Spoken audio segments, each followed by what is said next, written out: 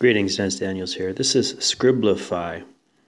It's a very interesting application. It's not getting a lot of love from the developers, but and you can see the rotation of the screen just flipped on me because it doesn't recognize that the screen is currently in portrait mode, and there is no portrait mode in this, but be that as it may. It's quite interesting because from a user perspective, you've got a couple of kaleidoscope features which are kind of fun. I want to show you a few of those right now.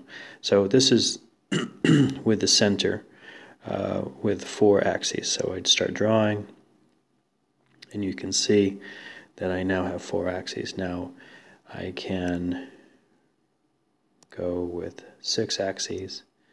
You can see how it evolves. I can choose different colors, and you can see again how they evolve.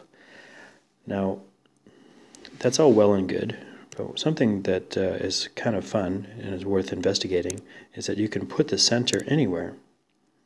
So I'm moving the center now, and here's the new center. Let's change the color so you can see. Here's the new center over here, here's a new center over here, here's a new center over there. And there's a variety of brushes that you can use. Some are more interesting than others.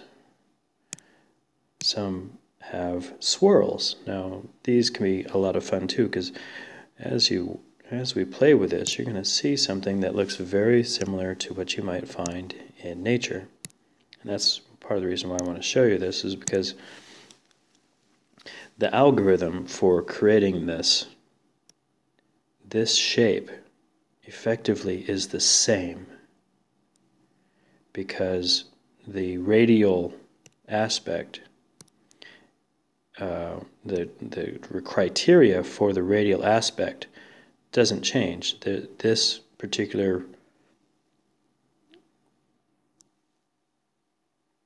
kaleidoscope is is following a rule, and if you look at these rules, you can see flowers. And so the idea here that I want to convey is that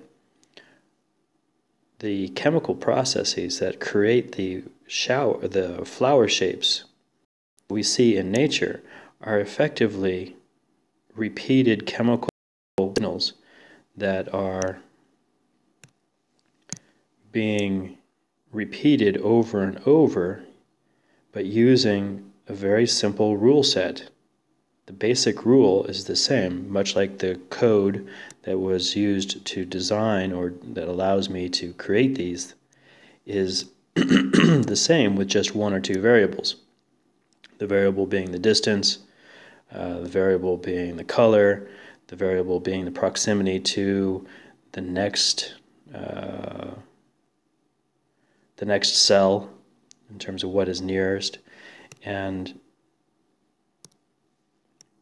what we can see here, just by using very simple algorithm, that what we see in nature in effect could be the same thing on a chemical level. So we're looking at cellular automata. Let me clear this. We're looking at cellular automata using very simple rules, but in creating much different patterns. Very different patterns, but these patterns are patterns you recognize in nature, as flowers, as coral, as many things. And if we change, for example, we change to a different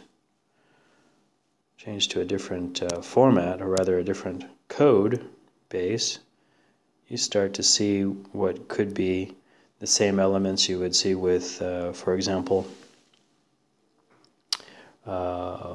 microorganisms, using the same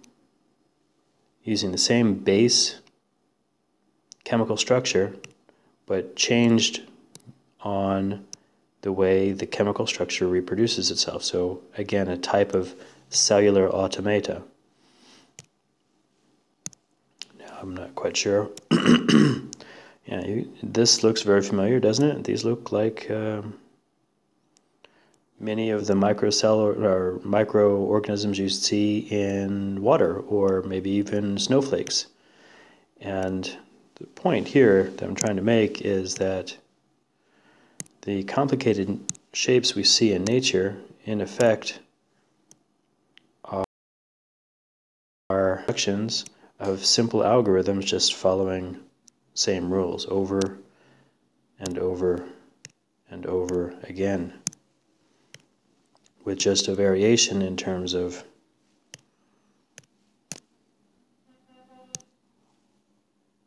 what the most recent signal might be in terms of information. Appreciate your time. Thank you for watching, and consider cellular automata as a byproduct of